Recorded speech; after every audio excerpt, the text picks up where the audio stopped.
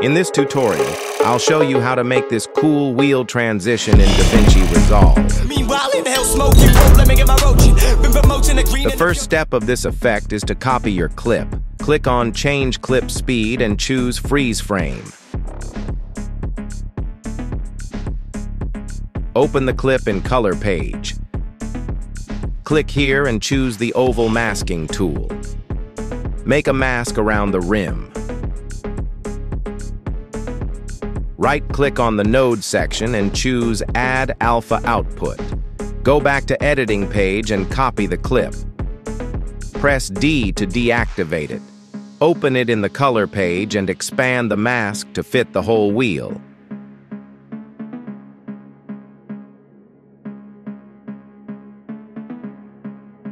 After that, copy the clip once more, and on the Color page, remove the mask completely.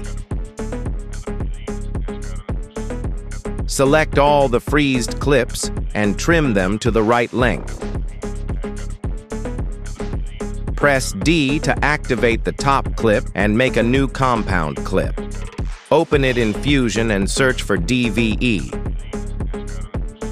Let's make a simple animation where the wheel comes from the bottom. You can use any of the values you want. I'll show an example.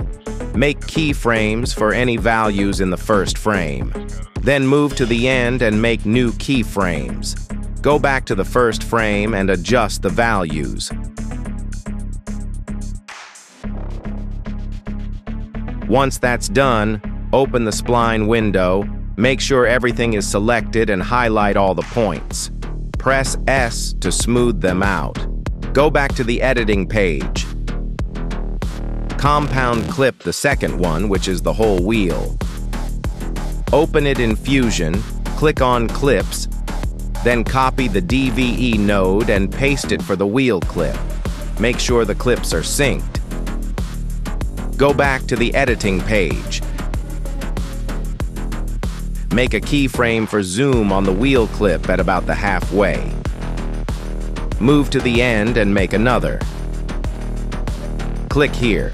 Drag the middle point to where the middle of the wheel is and zoom out.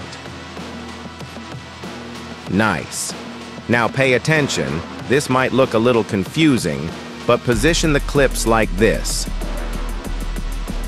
When the wheel animation has stopped, drag the lowest clip to that point.